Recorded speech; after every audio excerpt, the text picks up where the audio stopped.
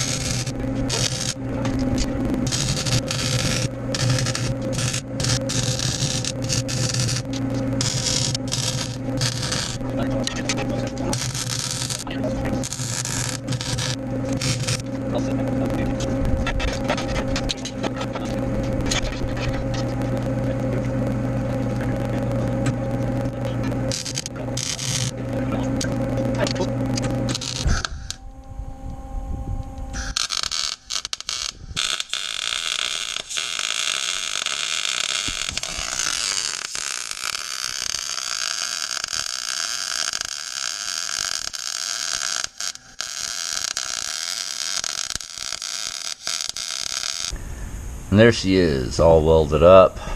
Clean the welds, wire wheel it all down nice and smooth. Spray it with some rust-proof protective enamel, and then I can put it onto here, and that will start the tube fenders and the exo cage. Not too bad for, I think it was 150 shipped. It's a good base to start with. It also came with the reinforcement plates. I'll weld those on, and then I'll weld that on so it'll be part of the body itself. Like if you like, subscribe if you want to see more, and as always guys, keep on modding.